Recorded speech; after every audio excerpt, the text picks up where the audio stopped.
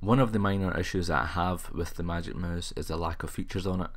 Now, you probably won't know what I'm talking about unless you've owned a MacBook Pro, or if you've got a MacBook Pro. And what I'm talking about is the features on the trackpad are more than what you have on the Magic Mouse. Now, Apple no doubt will roll the similar features on the trackpad onto the Magic Mouse at a later stage. If you don't already know, Apple like to make, you know, small changes and make it out to be as if it's something big.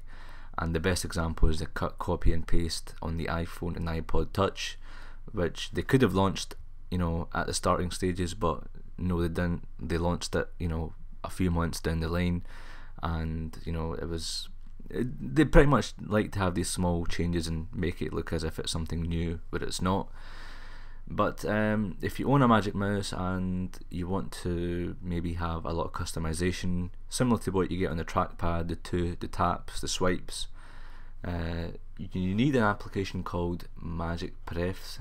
It's a free application, which is always a bonus. And let me go ahead and load that up. So at the moment, let's go to clicks and taps, because that's the one I've customized, and I've been using this program for 24 hours and it's actually pretty sweet. So what I've set it to is one finger tap left, and that will enable expose. So as you can see from the image of the mouse, I'm going to slightly tap it on the left one finger and it should open up expose. There we go, it started expose, and if I tap it again it should go back to the main screen.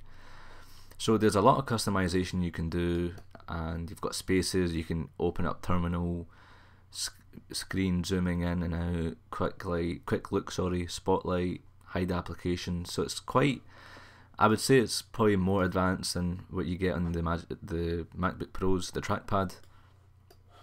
I've also set the 3-finger tap, and that enables spaces, and let's go and try that. There we go.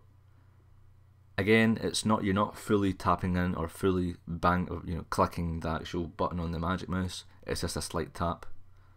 There we go, slight tap, and that can be a problem sometimes. I've, you know, the 24 hours that I've been using this application, sometimes when you just, you know, by mistake or just gradually do that to your mouse, it will open up expose, and it's a bit annoying.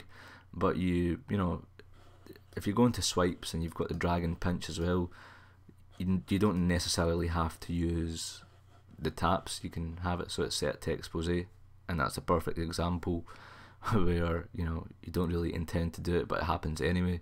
So it's just 1 or 2 small glitches, and I'm sure they will overcome it. But overall, it's a fantastic application if you've got a Magic Mouse, a lot of customization on it, and if you're coming from a MacBook Pro, these features will surely help you. So let's go on to the 3-finger swipes, and this feature you also get on the MacBook Pro. What shall we do? Dashboard.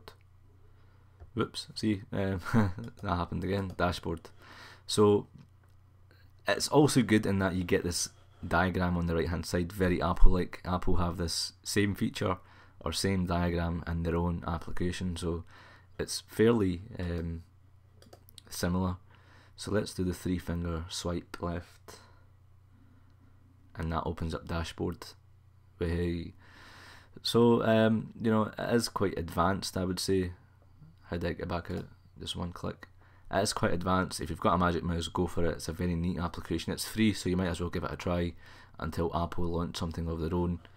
And the last thing there you have is the drag pinch. And yeah, you can see for itself, it's a free application. I'll put the link of this application in the description.